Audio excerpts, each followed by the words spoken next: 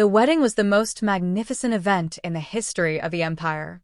As the flood of well-wishes flowed in, the reception gradually came to a close. Courtney, should I stop? No. Please, what exactly do you want me to do? Can I touch mice? No. Despite the chaos of the evening, the newlyweds' special night had only just begun. Beneath the blue roof of the capital, there lived a count, whose life seemed to be constantly touched by the wind, or so the stories went. The roots of his life felt weak, much like the twigs hanging on for dear life. Yet, the foolish count remained blissfully unaware. Courtney, have you seen my necklace? My God, what are you wearing? Is there a problem? I thought I looked fine. Is that even a question? What's wrong with my dress? Honestly, what would you do without me? What will people think? Courtney, we're talking about the Duchess's tea party. Just yesterday, I reminded you how sensitive she is to the latest trends. This is exactly why, at your age, you're still an utter disgrace. Well, you're certainly lively this morning. Can't you see what you're doing will stain our family's reputation? Do you really believe something so trivial could tarnish it? I'm always painted as the villain in the Devon family. Between my overly sympathetic and weak-willed father, who has nothing to his name, and my vain mother with her well-to-do relatives, who refuse to help us, my only brother is a gambling fiend, and my sister-in-law is a crybaby.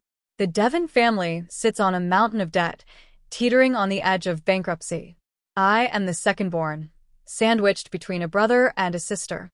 Put on, don't be stubborn, and do as I say, or we can forget about going. This is a summer dress. It's only May. In such circumstances, Courtney Devon found little room for hope. She was struck by the harsh realization that indulging in hope was a luxury she simply couldn't afford. It was cold under the blue roof, where the Count lived, and he ought to feel ashamed to call himself one. Everyone knew his shortcomings, yet he remained blissfully unaware of the judgments cast upon him. The foolish Count, indeed, was none the wiser. Life in the capital was as ruthless as a battlefield where swords clashed. The invitation marked only the beginning of their social journey. The roses in the imperial garden were exquisite, a sight to behold. It was no wonder that the rose was known as the Queen of Flowers. I'm freezing, someone remarked, noting how the seating arrangement clearly reflected the social hierarchy. Oh my, I've never seen this breed of flower before. My husband acquired this enhanced variety from a distant continent. What a romantic gesture, said Duchess Wrighton. I believe that is his way of saying you are as lovely as a rose. Given our placement at the outskirts, it's clear we're a family of no consequence, another voice lamented. I can't believe this. This is all your fault, Courtney. Are you happy with how we're being treated? If you'd only listened to me, we would never have been snubbed. Then why didn't you just turn down the invitation? Courtney shot back.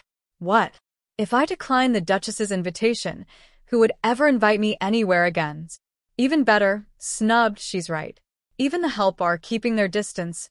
Courtney understood her mother's frustration, especially since the lavender dress her mother had reserved for the occasion had been cancelled by her. Each person seated nearby had their own reasons for being present. Everyone here is wearing dresses that were trendy last year or even the year before. Some lack fortune, while others lack connections.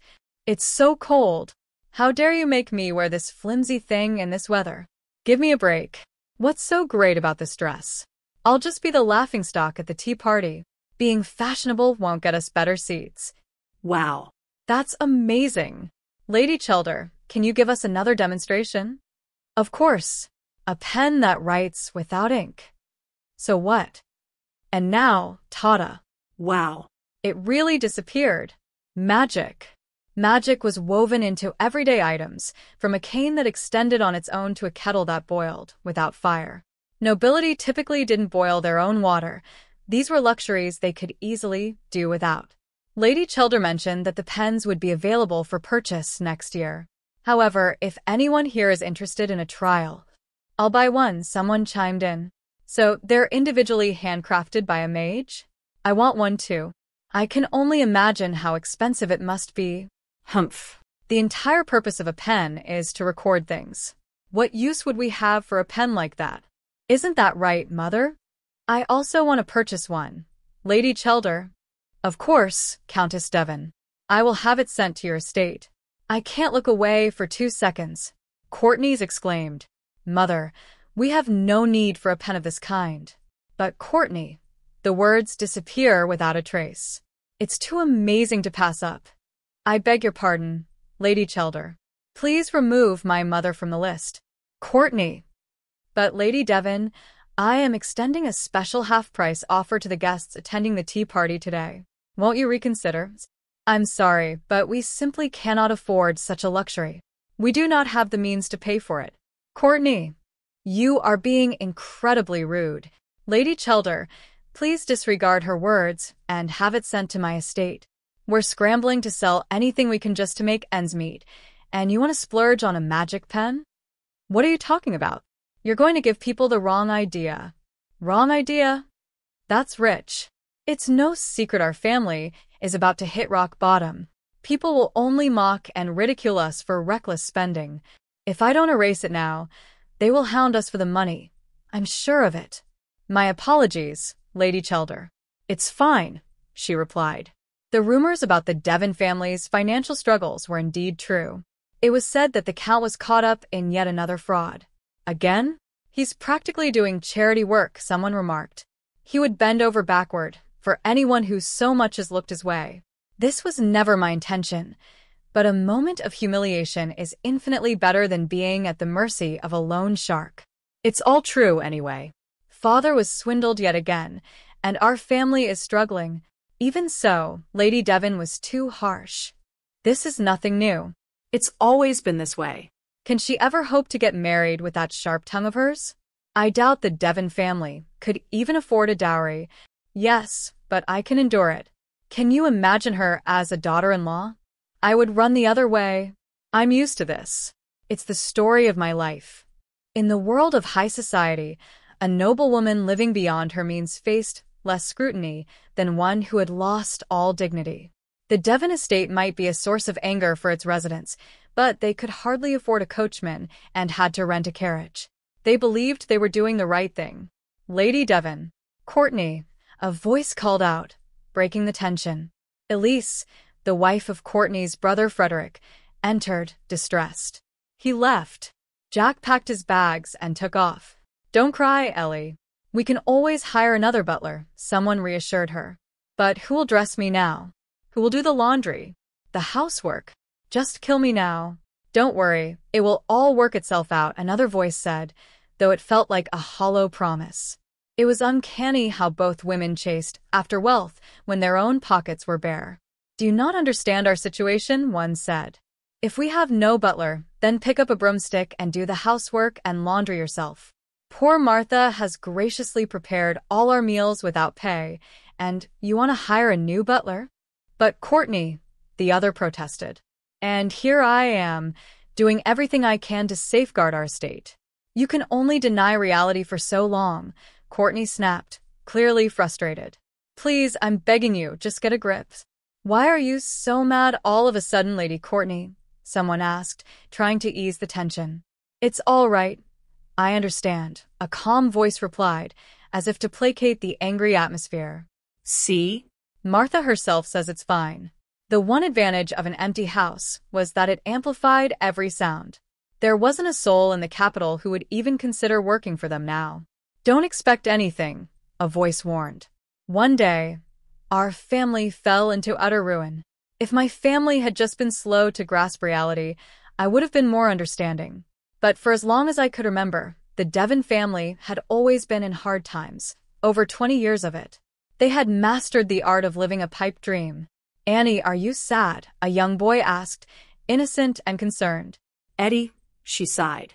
He had inherited his father's green eyes and his mother's blonde hair, but his personality was nothing like theirs. He was her nephew and her angel. Did you enjoy your nap? She asked. Yeah. Where did you go today? He replied, shifting the conversation. Just outside. I should have brought back some biscuits from the tea party. There were desserts you've never even seen before. If you weren't here, I would have run away from home a long time ago. And then I would have picked up a job as a housekeeper or a barmaid. This empty title means nothing to me. Hey, that tickles, he laughed. I long to come up with a plan to raise money. I have to do something for Eddie's sake. Auntie? You alone will lead a different life from the rest of the Devon family, someone warned, hinting at the changes ahead. Courtney. This has gone too far, another voice exclaimed. Is this what passes for soup these days? And why is the bread hard as a rock? You should be grateful for what you have. It's only thanks to Martha that we're not starving. Courtney had taken charge of managing the family's expenses. Honey, talk some sense into her, someone pleaded. Me? You can't expect us to live off scraps. Courtney replied, exasperated. After the Devon family fell victim to yet another scam, their finances had dwindled further. Courtney, listen to your mother. We still have last year's rental. If we spend all of that money, when will we ever clear our debts? Is that the best you've got? Courtney snapped. We should still be able to maintain an ordinary lifestyle. For us, it's a luxury just to put food on the table. If you'd done your part as the head of the house, we wouldn't even be in this situation, would we? Courtney, surely we can't continue living this way. Your brother said he knows a really good investor. If we can just provide the seed money. Seed money? More like money for his stakes. Fools. Again, I'm the bad guy here. Arg. I feel lousy now. Eat up, Eddie. Okay. You too, the boy responded cheerfully, trying to lighten the mood. How much longer can we live like this? The future looks bleak. While the Devon family faced significant debts, the father also had substantial sums owed to him. However, this was hardly comforting since there were no official debt agreements in place. Most of the debts originated from dubious businesses, and their current status was unknown. Despite the dire situation, there was still a potential way to alleviate the family's financial burden, selling the last of their northern land. This sale could ease their debts. However, selling the estate would allow them to retain their noble status, but would forfeit their title of count. One character couldn't care less about her brother's fate, but grappled with whether she had the right to determine her nephew's future. Another option was to sell the estate and relocate to the countryside.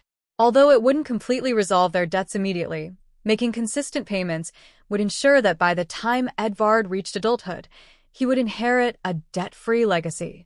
Absolutely not. Mother protested vehemently, creating a hurdle in their plans. Ultimately, they felt trapped beyond hope. Suddenly, a noise interrupted the conversation. In the raucous house, one voice exclaimed, "I told you I'll pay you back." A rugged figure scoffed, "If I had a coin for every time I heard that," he looked around unimpressed. "There's nothing in this house worth a decent price. What do you take the Count's family for?" Frederick Devon, the eldest son and Courtney's brother, was confronted about the money he owed. "I don't care," came the harsh response. "Where's the money you owe us?" "What's going on here?" one asked, observing the tension. "He doesn't feel an ounce of shame, does he?" "Who are you?" another demanded. "I am Courtney, his younger sister," she replied, stepping forward. "Oh, looks like he's already taken a beating," the man noted. "Well, he probably had it coming.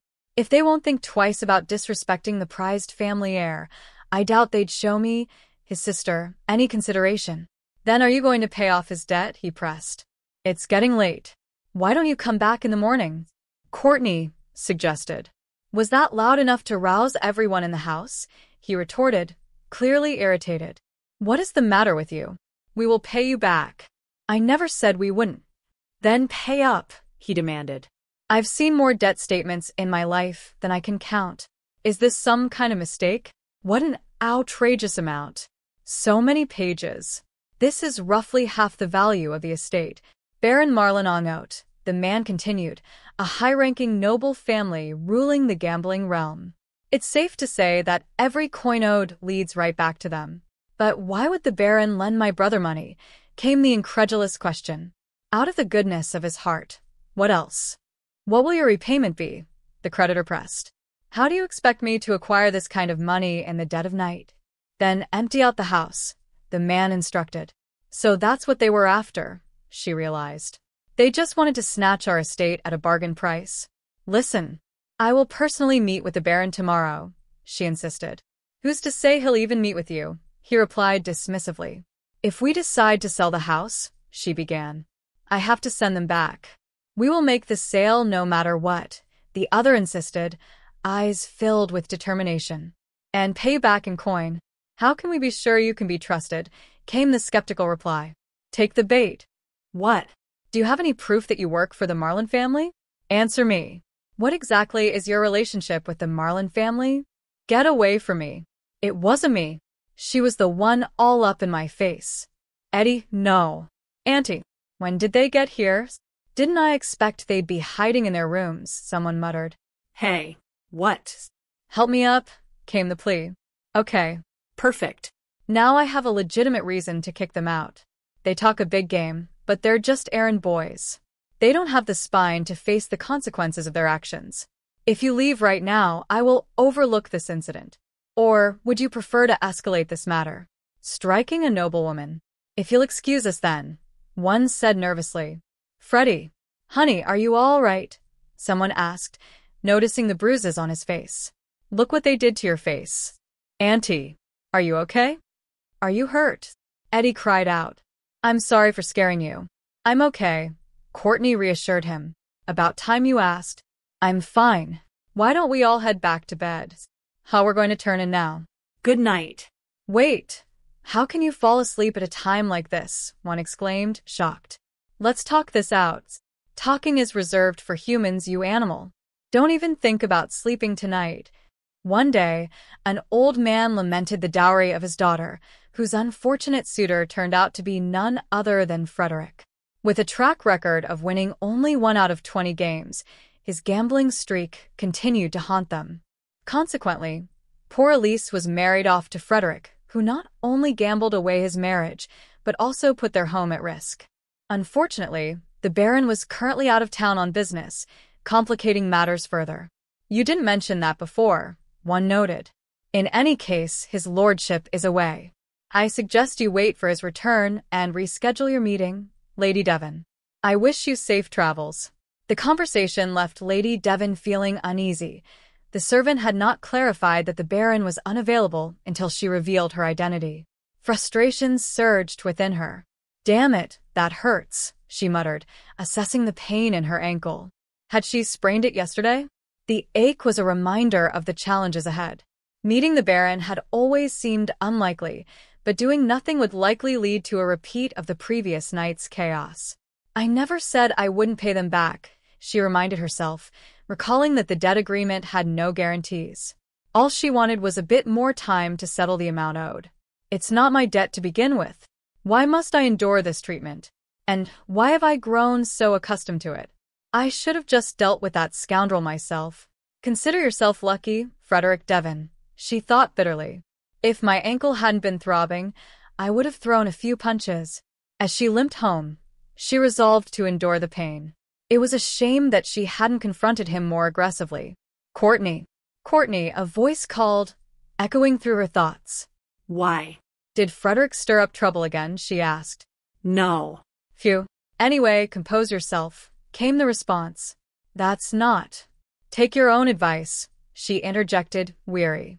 I'm tired. I should go in and soak my ankle. His Majesty just... Yes.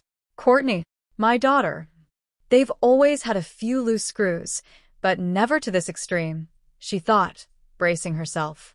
His Majesty has sent someone over with a message. He intends to marry you to the Crown Prince. Thank you, God. Courtney exclaimed, momentarily stunned. What nonsense is this? We're on the verge of losing our estate. This certainly isn't the first time, she lamented, recalling their family's repeated misfortunes. But no matter how many times we find ourselves in this same predicament, this family never learns. Are you having a senior moment? Someone teased, trying to lighten the mood. His Majesty desires a marital union with a Count family on the brink of ruin? Have you fallen victim to yet another scam? Father? Of course not. A messenger arrived from the Imperial Palace. If you had seen him with your own eyes, you wouldn't dare doubt me. It seems there may have been a mistake. He must have meant to go to the Levon household, not the Devon household. That would make far more sense, wouldn't it? Is she right? Unlike the Devon family, the Levon family possesses a vast and bountiful estate. That never even occurred to me. Glance, as it happens, they have a daughter who is of age. I don't want to hear it. Trembra, Treens exclaimed. Tomorrow, you will be granted an imperial audience, so be ready. But it's likely just a mix-up. You still want me to go? I don't even have anything to wear. Just borrow something from your mother. I need my rest now. Mother, father, both of you need to snap out of your daydreams. Are you sure you're all right, my ladies? Yes, I'm fine. Why don't you retire for the night, Martha? Yes, my lady. In other words, the crown princess. Has the dictionary definition of that word changed recently? The emperor's sole successor is the crown prince, Richard. Does he even know my name? The only times we crossed paths were at the festival hosted at the Imperial Palace this year and last year, which all nobles of age are required to attend. He also made an appearance at the tea party as well, but I was always too busy keeping an eye on my family to speak a word to him. But there's a good chance he knows my face, especially after yesterday's incident, which was not the first. An incident that entertaining is impossible to forget has a bad reputation. Richard, he is beautiful and an esteemed scholar and warrior. What's more, he is rumored to be well-mannered and affable. Some noblewomen have even formed fan clubs in honor of the prince, with names like We Love the Crown Prince Club. There were some strange rumors circulating, too, though she couldn't recall them. But that's just the nature of rumors. No, no, no. Besides, come tomorrow, it will all be forgotten. Well, Courtney, it is an honor to serve as your escort today. Please get in. But this is the Devon family's estate. Are you sure you're at the right address? Indeed, I am, Lady Courtney Devon. Indeed, I am Lady Courtney Devon. She couldn't believe it. Had he truly chosen her? This felt like a dream come true. But if it was a dream, she thought, they would soon wake up. The thought that the Emperor might have mistaken her for someone else crossed her mind, or perhaps Frederick had lost yet another card game. It seemed there was no other explanation. Yes, this was all one big misunderstanding. The curtains looked real, like butter, and that was all it was. Yet, if this was merely a misunderstanding, why was she on her way to the palace? She felt the urge to run away. Good God, we have arrived. As expected of the imperial carriage, they had made it in record time. Even if it meant straining her ankle, she needed to walk properly. She imagined how appalled everyone would be if the wrong bride hobbled in. Lady Devon, please change into these shoes, the advisor said, offering her a plush pair of silk flats. Did they notice back then? How should I react, she thought. She had never been treated with such consideration before. Are they comfortable on your feet? Yes, let us make our way inside now. I see Lady Courtney is joining us as well, the Emperor remarked. Greetings, Your Majesty, she stammered. Please, there is no need to stand on ceremony. Have a seat. So, have you given it any thoughts? Pardon? I don't understand what. I sent a messenger yesterday, did I not? Were my intentions not made perfectly clear? At this, she flinched, feeling overwhelmed. Permission to speak, Your Majesty? By all means. Do you have any further requests you wish to make? Strange. It was almost as if he favored her, or was she imagining it? I believe there has been a mistake. A mistake? Why would Your Majesty bestow such an offer upon me? I simply cannot fathom it. I can't bring myself to say the word marriage aloud. That is not to say I am ungrateful for such an honor. That settles it. Pardon? Honor, you say? Then we will move forward without delay. Pardon? Can you really decide the Crown Prince's marriage this abruptly? He's your son. The palace will handle all wedding preparations, so you can rest easy. Yes. Thank you. Is this what it means to have power? We shall discuss the specifics at length. In the meantime, Lady Courtney, why don't you step away and enjoy a cup of tea?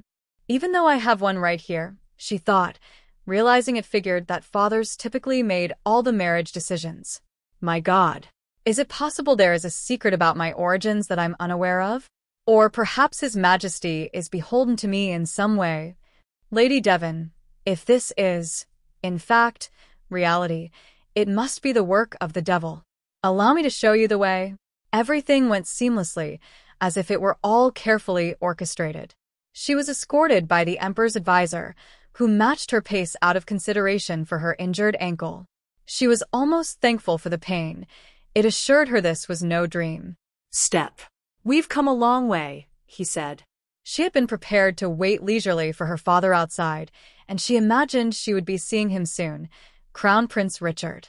Courtney wondered what the Crown Prince thought about marrying her, a daughter from a lowly, insignificant family. It felt as if she was being led to the gallows. Courtney. Ah. Ha. I beg your pardon, Lady Devon. I've been waiting for you, with bated breath. She was taken aback by the sight of the beautiful man before her. With his blonde hair and blue eyes, he looked like a prince straight out of a fairy tale. I'm sure you'll grow up to be just as dashing as a prince, she thought. The fairy tale prince was real, and his eyes were bluer than a clear lake on a lovely autumn day. If the heir to the throne were chosen purely based on looks, there was no doubt he would become the next emperor. Truly, such a handsome man commanded great power. Lady Devon? The sound of his voice startled her. The sculpture talks. What the hell is wrong with me? I'm sorry. Sorry? For what? That was terribly rude of me. Well, you're just so handsome. She felt overwhelmed, wishing someone would end her embarrassment. He may have been handsome, but that didn't give her the right to gawk at him. Thank you. If I may be so bold, he really is easy on the eyes. He can do whatever he wants. Wait a second. I take that back. Let me down. My apologies, however. This is a matter of urgency. Someone else is here? She was here from the beginning. Did she see me making a fool of myself? Wait. Your Highness, I can do it. I will have a look. Fortunately, she didn't fracture any bones. With plenty of rest, it will heal in no time. The swelling has gone down. In other words, it should heal on its own, right? She may run a fever, so I will have the medication delivered to her residence. If you will excuse me, then, can I slip my shoes back on? You were fine just a few days ago. How did you get hurt? Pardon?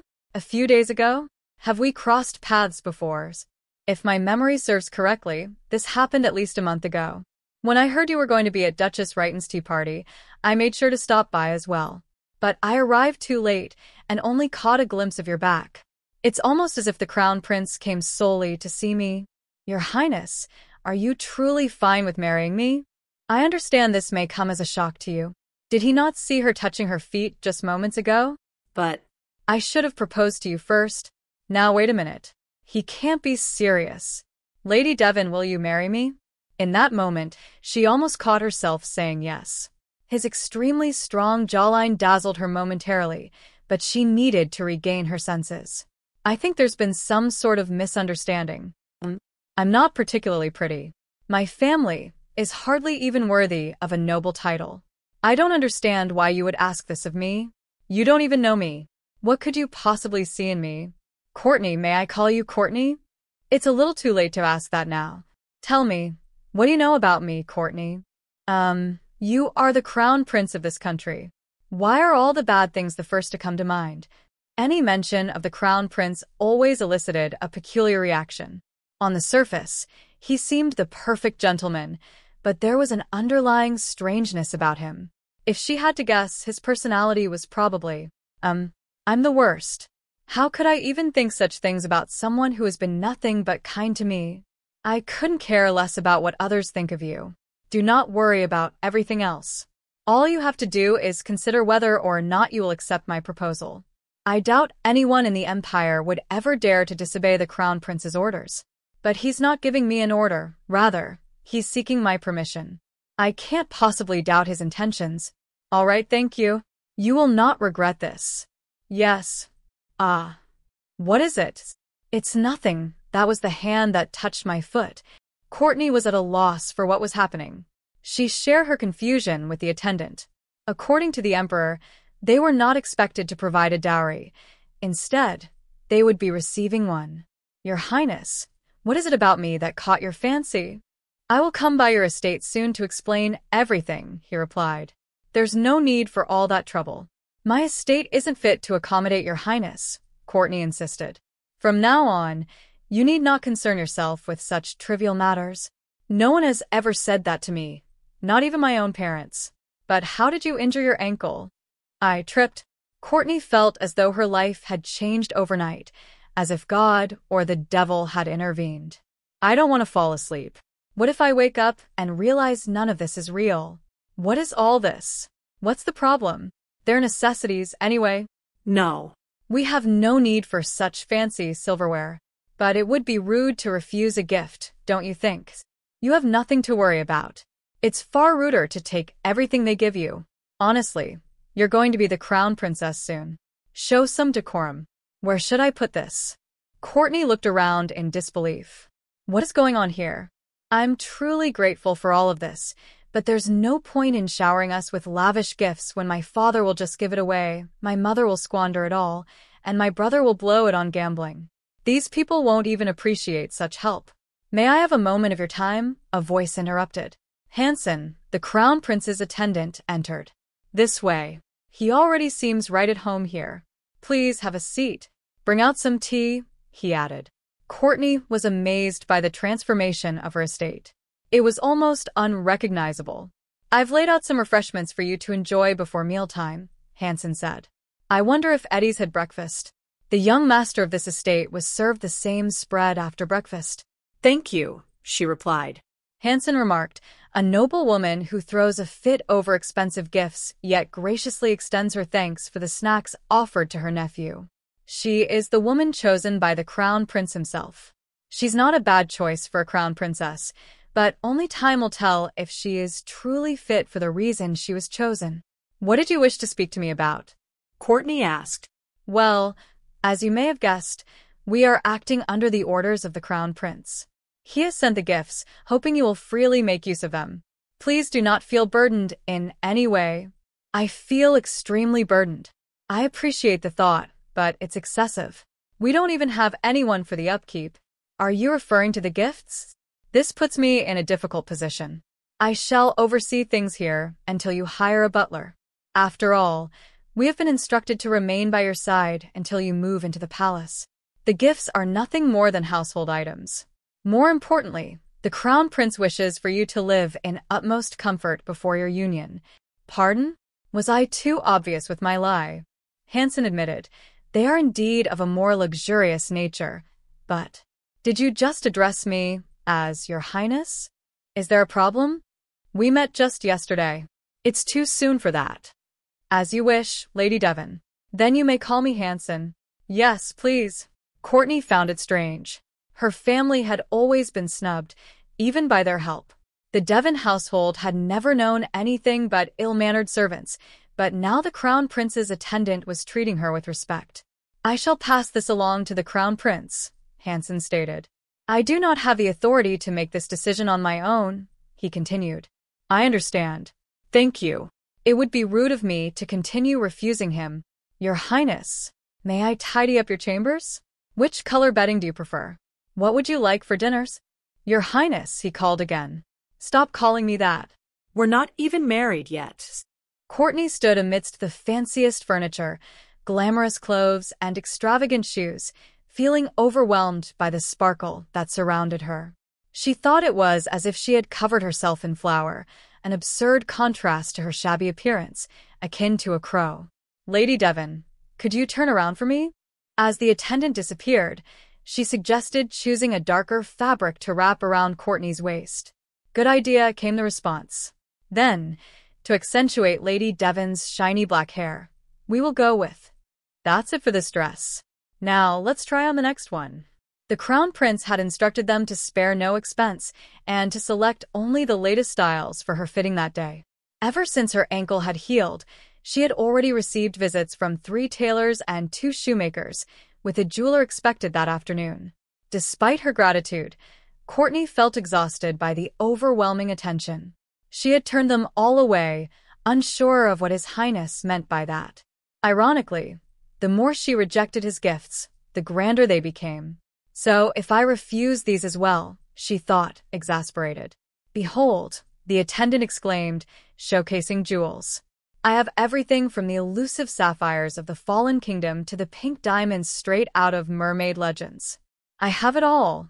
Ellie, would you look at this? Wasn't the dowry enough? He's truly outdone himself this time. Courtney marveled at the display.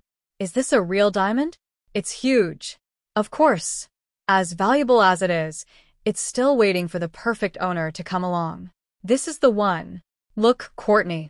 The crown princess deserves nothing but the best. Is this one too? It was made for you. Excuse me? I thought they were here to offer their expertise. What is the meaning of this? But this isn't better suited for me? Courtney countered, noticing how the earrings accentuated Ellie's eyes. Really? Ellie asked, beaming. What do you think? Does it suit me? Drop everything now. Honestly, you can be so stingy. Ellie teased. I wasn't going to take anything. I only intended to borrow something of yours. Courtney protested. It's not mine, so don't even think about it. Despite her mother's wishes, Courtney had no intention of squandering the imperial fortune on her family's lavish spending and gambling habits. Her Highness has arrived, someone announced. How did he manage to recover so quickly? Courtney recalled how she could only throw punches that night, suggesting he hadn't sustained any serious injuries. This spread has never been seen before in the Devon household. Auntie, try this. It's yummy. Edvard urged. Edvard, you never offered Papa a taste. But you eat just fine on your own, he shot back. Auntie, isn't it yummy? Sure is, she replied. Marriage was the right choice. Looks like we'll be living the high life from now on, right? Surely His Majesty won't just send a few gifts our way and be done with it. Dream on. Stop spewing nonsense. Hey, is that any way to talk to your brother? Can you blame me? Enough. Do you honestly think Courtney will turn her back on families? Courtney found herself wishing to spruce up the gardens and hoped they would send a landscaper. Why don't we throw a tea party once the garden is done up? She suggested. Why not? Who would decline a tea party hosted by the crown princess herself? We'll send out the fanciest invitations. Courtney felt a wave of panic. I can't breathe. Why isn't anyone asking me if I actually want this marriage? A marriage she was entering completely empty-handed, with no one questioning why. The crown prince wants to marry me. How is this any different from being sold off? Aunties? Help yourself, Eddie. I'll eat later. I have to see the prince. What about me caught your fancy? She wondered aloud. I shall come by your estate soon to explain everything, he replied. I'll go ahead and set up a meeting with him first, Hansen said, turning to leave. Forget saving face. Please deliver this letter for me. It's urgent. Are you all right? Hansen asked, noticing her distress. I refuse to be swayed any longer, Courtney asserted, determined.